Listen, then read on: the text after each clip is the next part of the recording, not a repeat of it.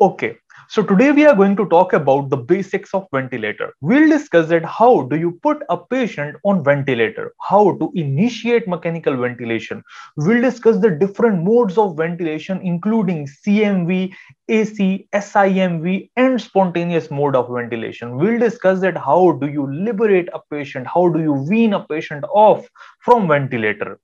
First of all, what are the indications of mechanical ventilation? Indications include low GCS score, GCS less than 8, the patient has weak breathing effort. GCS less than 8 is an indication for mechanical ventilation.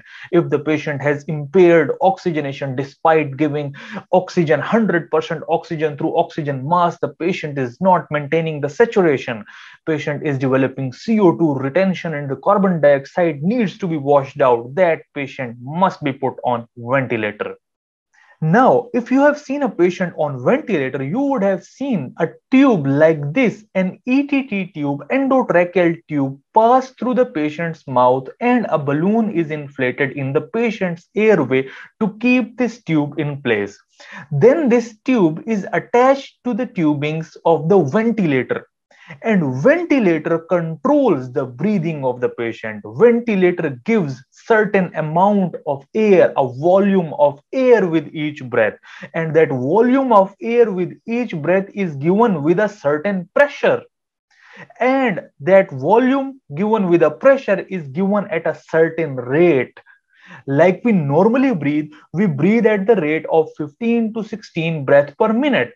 The same way, ventilator gives these breaths, give this volume of air with each breath at a certain rate, and certain amount of oxygen is given with this air. So ventilator is taking control of the patient's breathing, giving certain volume of air with certain pressure at a specific rate mixed with oxygen. Before going into the discussion of the modes of ventilator, I'll briefly talk about the correlation of volume and pressure. Remember, on the ventilator, you have all the options of setting up the certain amount of volume given to the patient, certain pressure with which that volume of air is given, the rate at which it is given, and the oxygen present in that air. But remember, between the volume and pressure, only one thing can be set constant. One thing is to be decided by the doctor, the other thing will be decided by the ventilator. If doctor decides to control the volume, the ventilator will decide the pressure given with each breath. If you set up a constant volume, if you set that 500 ml of air will be given in each breath, you cannot control the pressure now. Pressure will be decided by the ventilator, that how much pressure will the ventilator exert to give that volume of air to the lungs. To give 500 ml of air to the lungs, how much pressure will be required? Ventilator is going to decide that. You are not going to decide that. So between the volume and pressure, you can set one thing constant and the other thing will be variable, because the other thing will be decided by the ventilator. Why is it so? Now you will be thinking that why can we not control both of them? Now just listen to this thing. If you set the volume at 500 ml and you decide that 500 ml of air must be given with each breath, now if the patient's lungs are stiff, if the patient chest is stiff, if the patient is old and the chest wall is stiff, now to give this 500 ml of air, more pressure will be exerted by the ventilator, more pressure will be required to put this 500 ml of air into that lung. But if the patient's lungs are compliant, if the chest is more compliant, that patient will require less pressure to put 500 ml into those lungs. So if the patient's chest is stiff, patient's lungs are stiff, more pressure is exerted to fill those lungs with 500 ml of air. And if the patient's lungs are compliant, chest is compliant, less pressure will be exerted by the ventilator to give 500 ml of air. So the ventilator is going to decide that I have to give 500 ml because the doctor ordered me to give 500 ml of air with each breath. Now how much pressure will I have to give that 500 ml? That will be decided by the ventilator. Same goes the other way. If the doctor sets up a constant pressure, if you set up a constant amount of pressure given with each breath, the volume of air will be decided by the ventilator now. Now, if you set up the pressure at 10 mm of Hg, that with each breath 10 mm of Hg pressure must be exerted, the volume of air with which the lungs are filled will be decided by the ventilator. Now we'll see that how does it work. If the lungs are stiff, if the chest wall is non-compliant and stiff, this much amount of pressure will generate low volume of lungs. The lungs will not be inflated much. The lungs will be inflated with lesser amount of volume. The lesser amount of volume of air will enter the lungs with this much pressure because the chest is stiff, the lungs are stiff. If the patient is young and the chest is more compliant, in that patient this much amount of pressure will generate more volume. It will be easier for the ventilator to inflate these lungs because these lungs are compliant, so more volume will be generated. So if you decide a constant volume, the pressure will be decided by the ventilator. If you decide a constant pressure, the volume will be decided by the ventilator.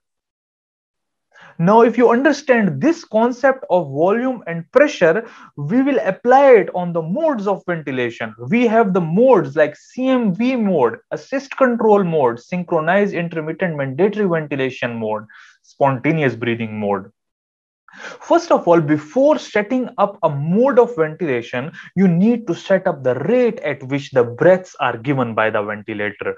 We normally breathe at the rate of 12 to 20 breaths per minute. The same way we set the rate of breathing on the ventilator like the normal physiological breathing of 12 to 20 breaths per minute. In obstruction and asthma, we keep it on the lower end, 12 to 14. And in ARDS and pneumonia, we keep it on the slightly higher normal border, 18 to 20. Decision of keeping the rate high or low depends on the clinical condition of the patient and ABGs. Tidal volume. Tidal volume is the amount of air, the volume of air given with each breath. It is given 6 to 8 ml per kg of the ideal body weight. Ideal body weight is different from the normal weight of the patient. Ideal body weight is calculated based on the height of the patient. There are formulas to calculate ideal body weight. In men, you take it as 50 kg plus 2.3 into the height of the patient in inches minus 60. And in women, 45.5 kg plus 2.3 into height of women in inches minus 60. This gives you the ideal body weight. And then based on that ideal body weight, you give the tidal volume 6 to 8 ml per kg of the ideal body weight. Fraction of inspired oxygen. Normally in the air, the fraction of oxygen present in the air, in the atmosphere is 21%. But these patients are already having impaired oxygenation. So we usually start from 80 to 90%. And as the patient improves, we slowly, gradually bring it down. What is positive end expiratory pressure? PEEP pressure, a very important term. Positive end expiratory pressure is the pressure exerted by the ventilator at the end of the expiration to keep the alveoli slightly open. When the patient expires, the alveoli start to collapse as air moves out from the lungs. But positive end expiratory pressure does not let the alveoli collapse at the end of expiration.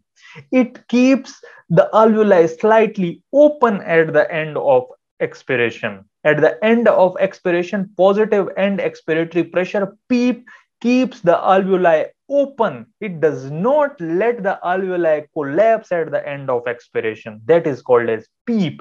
Because if you let the alveoli collapse at the end of expiration, it will be very difficult for the ventilator to again open up these alveoli and more pressure will be exerted. So to avoid that, we ask the ventilator that even at the end of expiration, just give certain amount of pressure so that the alveoli do not collapse. So PEEP is set as 4 to 5 centimeter of water pressure.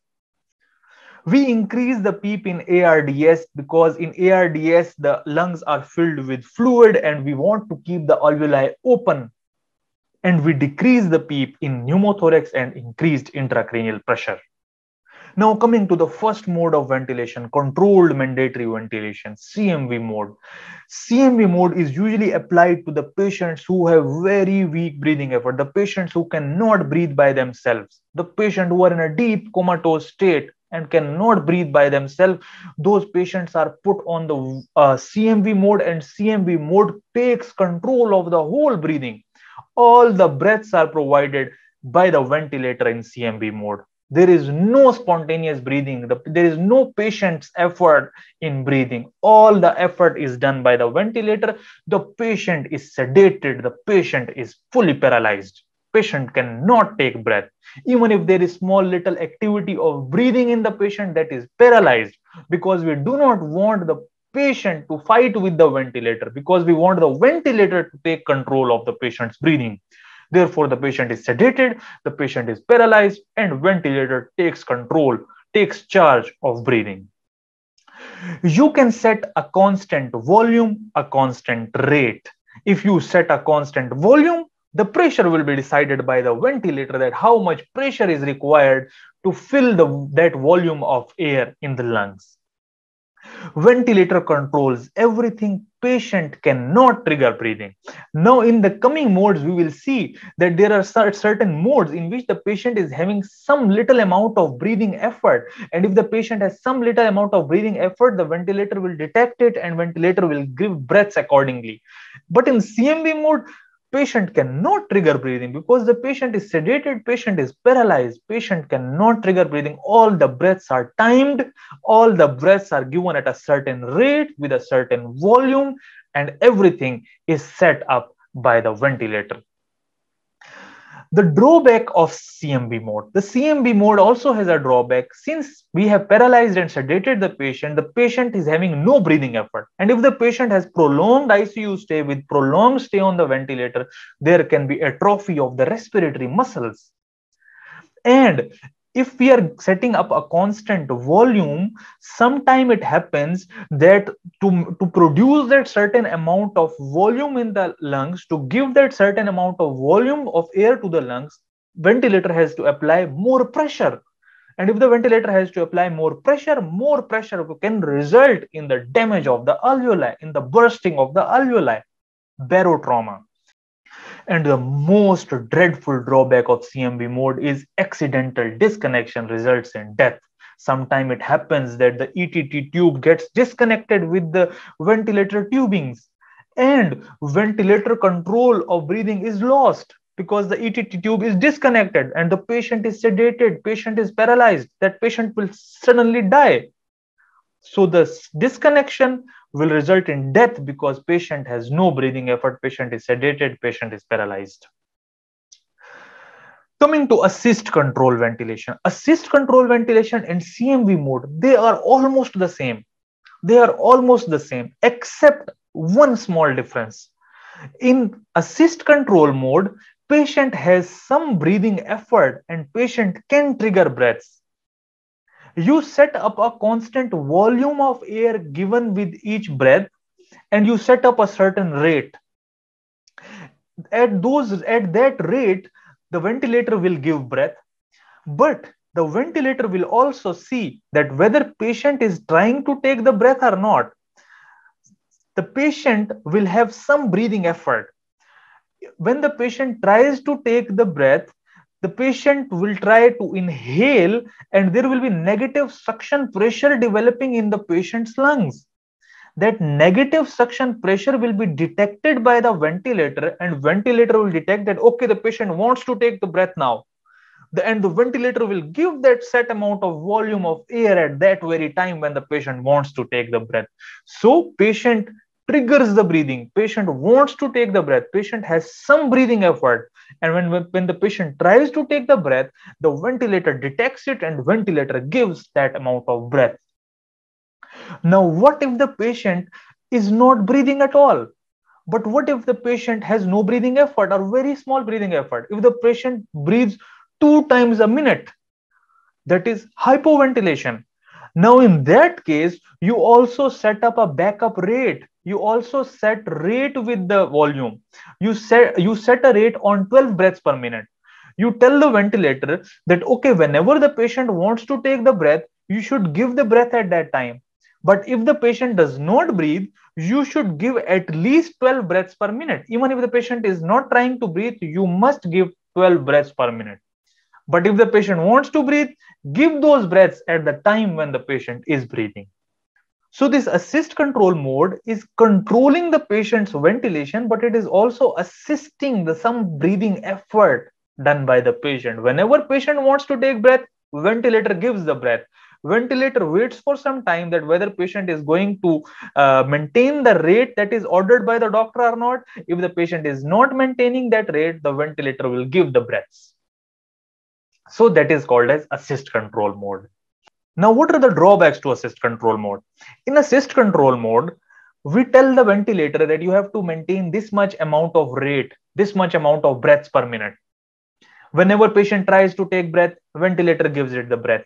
But what if the patient is trying to take breath more rapidly? If the patient is breathing rapidly and triggering the ventilator again and again, that will result in triggering of the ventilation. And if the patient breathes more often, the ventilator will give breaths more often, and patient will develop a hyperventilation and respiratory alkalosis.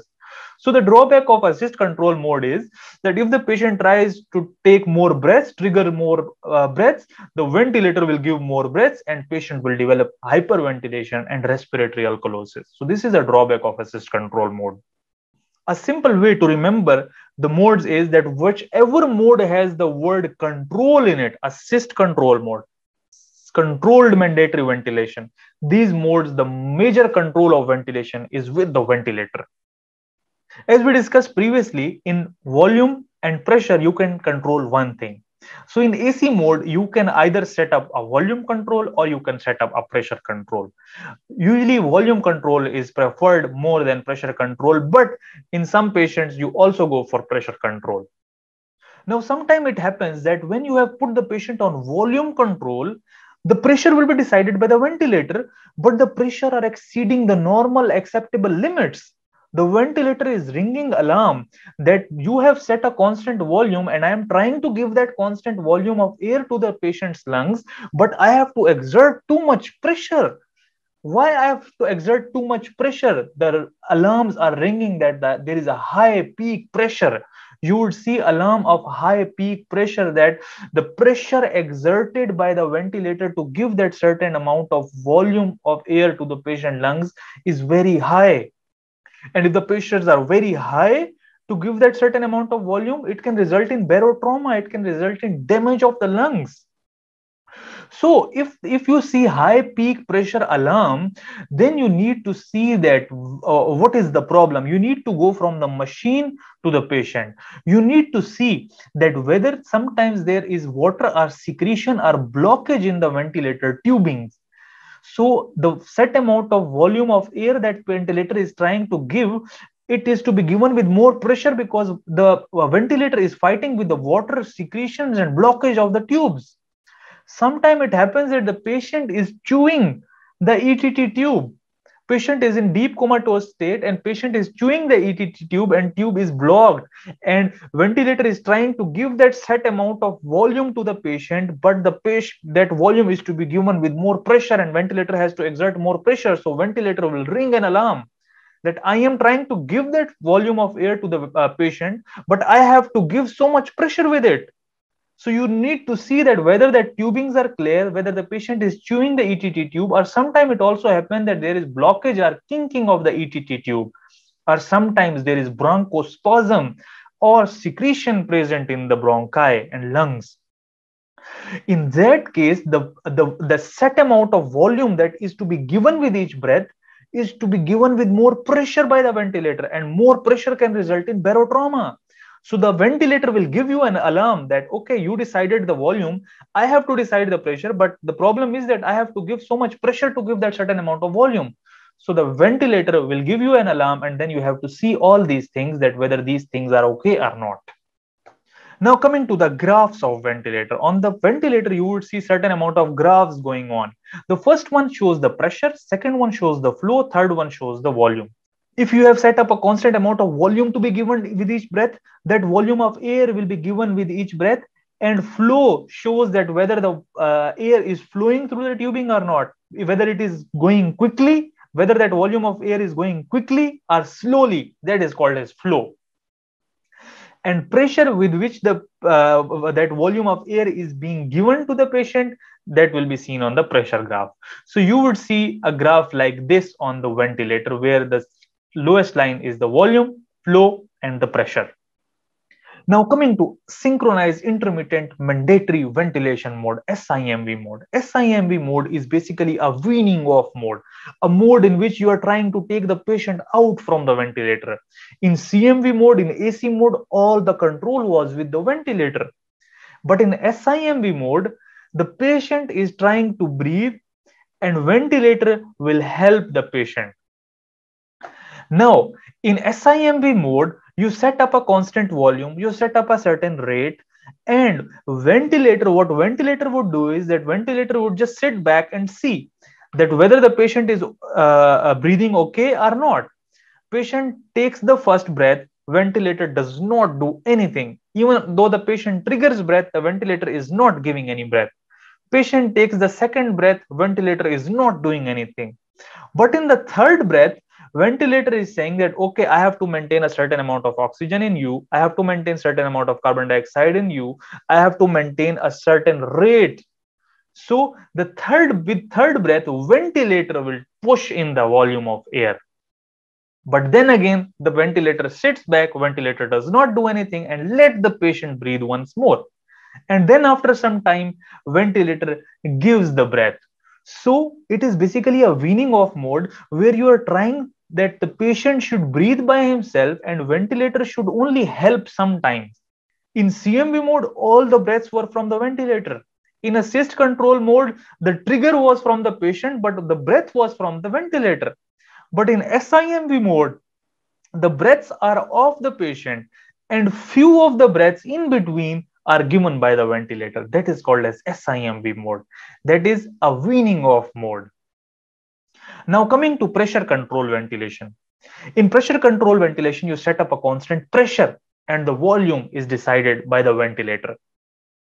Usually we prefer volume control mode, but in some cases, if you do volume control, the pressures exerted by the ventilator to give that certain amount of volume in some patients are very high and the pressures are peaking, and those peaking pressures can cause barotrauma.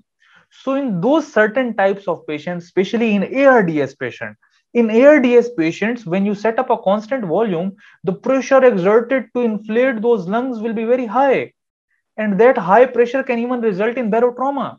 So in the conditions like ARDS, we cannot set a constant volume, because if you set a constant volume, the pressures get out of control. So in these conditions, we make a compromise. We say that, okay, fine, we do not want the pressures to go so high. We lock the pressures in pressure control mode, and we see that, okay, fine, if the volume is generated or not, but the patient should not get barotrauma. In these conditions, in these types of conditions, we set a constant pressure, we lock the pressure, and we let the volume go up or down. So in pressure control ventilation, you set a constant pressure and volume generated will be decided by the ventilator. In conditions like ARDS, where if you set the constant volume, the pressures will exceed the normal limit, the pressures will be peaking. In that condition, what you do is that you lock the pressures at a certain limit, you do pressure control, and you let the volume go up and down. And usually the volume does not go that high. Volume generated are less by that pressure. Now, there are also drawbacks to pressure control mode. If you have locked the pressure and somehow patient has developed secretions, bronchospasm, or kinking of the tube, now since you have locked the pressures cannot increase, and the volume generated, the volume with which that air is filled in the lungs will be less. So the tidal volume will decrease and patient will develop respiratory acidosis. So if there is blockage, if there is kinking, if there is secretion, the pressure is locked at a certain point and you cannot give more pressure. The volume will not be generated. The patient will have lesser volumes and resulting in respiratory acidosis. So whenever the patient is on pressure control mode, keep an eye on the expired tidal volume whenever you are using pressure controlled ventilation, because if you lock the pressures, In conditions like ARDS, the volumes generated will be very less.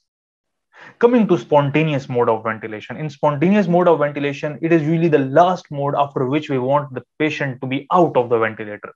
After SIMV mode, we put the patient into spontaneous mode, and in spontaneous mode, all the breathing effort is by the patient. All the trigger is from the patient. Ventilator just gives some pressure support. There is no pressure control in it. There is just pressure support in it.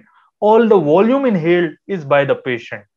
The ventilator just gives a little amount of pressure so that it's easy for the patient to breathe. That is called a spontaneous mode.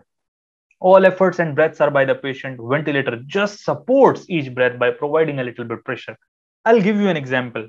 If you are in gym and every day you lift 20 kg dumbbells, 20 kg weights, and today all of a sudden you decided that, okay, I am going to lift 40 kg weights today.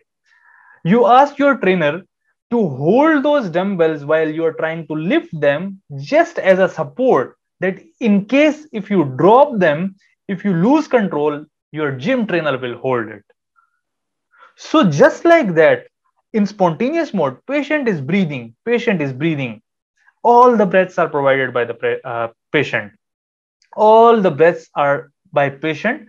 The ventilator just provides a support that if patient somehow collapses, if the patient somehow breathing effort drops, it will give more pressure. So that is a spontaneous mode. Usually it's the mode in which we take the patient out from the ventilator. Now coming to liberation from ventilator, weaning off a patient from ventilator. As I said, first, usually patients are put in controlled mechanical ventilation, then in assist control, then in SIMV mode, and then in spontaneous mode, the last mode. Slowly and gradually, you start lifting the sedation. The patient was in CMV mode, and you slowly and gradually give the patient sedation holiday. You start lifting the sedation, and you try to put the patient on spontaneous mode. You give the patient a trial that whether that patient is able to breathe or not, whether that patient is able to lift that 40 kg weight or not. And if the patient drops that, you hold it with the ventilator. And you do ABGs regularly. You check the pH. If the pH is greater than 7.35, PCO2 is less than 45, PO2 is between 60 and 80. That means that the ABGs are fine and patient is doing well. That patient can be taken off from the ventilator. You also check the mental status. You check the secretions, that whether that patient will be able to breathe if we take the patient out from the ventilator. So these are all the things that you see when you're taking the patient out from the ventilator. A simple comparison of CMV, AC, and SIMV mode. In CMV, ventilator controls everything. There is no patient trigger. Patient is sedated. Patient is paralyzed. In AC mode, patient triggers some breaths, but mainly all the breathing is done by the ventilator. In SIMV mode, patient triggers the breath. Ventilator supports a few breaths. Most of the breaths are by the patient, but ventilator supports a few of the breaths. In summary, we talked about the indications of ventilator, the volume and pressure control. One thing can be set constant. How do you set up a mode?